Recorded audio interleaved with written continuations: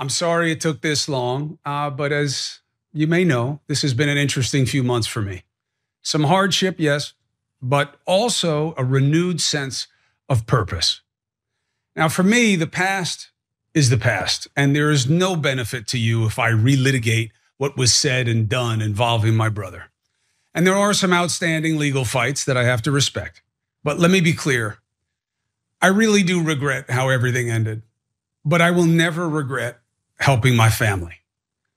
I promised my father I would always be there for my brother, and I always will be. Just like he has always been there for me, just like my sisters have been there for me and have been there for him. That's family. No. Former CNN anchor Chris Cuomo there is announcing his comeback on a podcast from his house. He goes, "Welcome to my home. I'm going to be podcasting," which more power to him. Go ahead and podcast. But he did want to start this whole thing talking about how he has no regrets surrounding what happened with his brother, the assistance that he gave him, which we're going to mention in a second in case you forgot, but also who he really is. Let's dig into this because, again, if you guys forgot, which he did mention there, what he helped his brother with was these sexual harassment claims against Cuomo, not Chris, the brother. What we know so far is what they said. Multiple women have accused the governor, Andrew Cuomo, of sexual harassment or inappropriate behavior. And that prompted calls for his resignation, which of course happened. There was details from a particular woman, which y'all heard from. Let's go down to graphic number 3, because another thing that Governor Cuomo was up to was the health agency under him misled the public on nursing home deaths. That was a big story during the COVID-19 thing, because they covered about just over 4,000 deaths, potentially to make everything a little bit better within their state. Pretty much a Trump move. Now, as far as Chris coming in here and the things that he does and regret that he got involved in there is graphic number 4, you guys, because Chris Cuomo then took part in a strategy call advising his brother, yes, again, the New York governor, on how to respond to those sexual harassment allegations. This is pathetic. He didn't point that out to CNN. They found it out later. And after they found it out later, it all came down on him. And he's like, well, I mean, sure. Yeah, which I guess credit to him. He did point out that he did have something to do with that. So no regrets there, which is part of why he lost his job. But he's back. I mean, the man has made so much money. I never really think someone's like, oh, they lost a job after they've made tens of millions of dollars for 12, 15 years. They're okay, you guys. They're okay. But he just wants to get it out sometimes. This is what else Chris Cuomo wanted to get out, to talk about who he really is and who he will be on this podcast. Let's watch. I love my father. I love my brother. I respect them both tremendously, but I'm no Democrat. Not simply because I'm in the media. And I am not here to make any of you feel comfortable being a lefty. Now, on the other side of the ball, I have Republicans, I have Trumpers among my friends. And I mean my real friends, not just, people I take pictures with at events. But I'm not a Republican either. Now, here's the truth. I am not Democrat or Republican, but not because of what I think of them. It's because I reject both. I am anti the two-party partisanship. I don't believe in it. I think the two-party system is part of our problem. We need more parties. We need ranked choice voting at a minimum.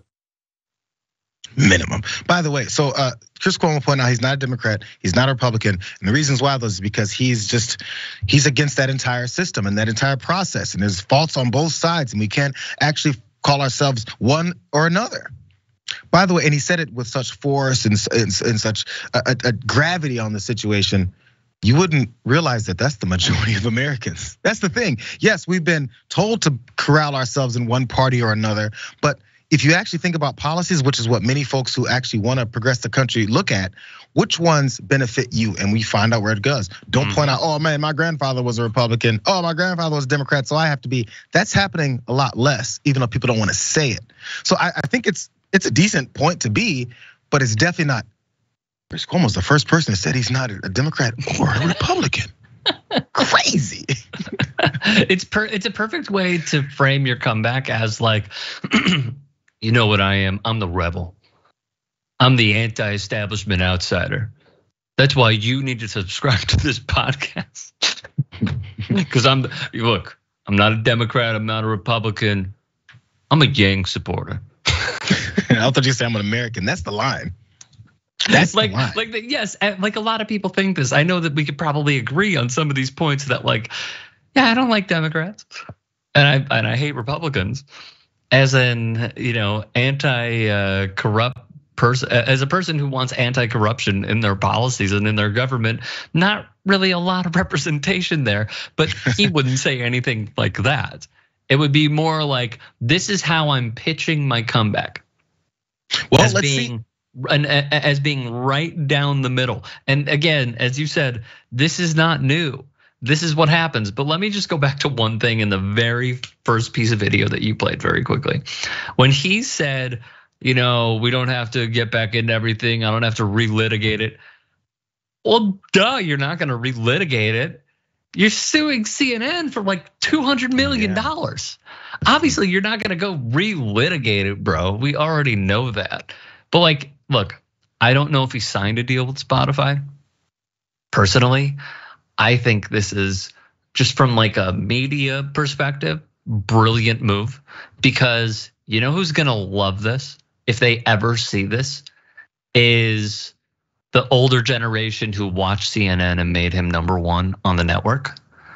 Because those older folks, if they even know what a podcast is, they will put it on in their car when they still go to their office job downtown.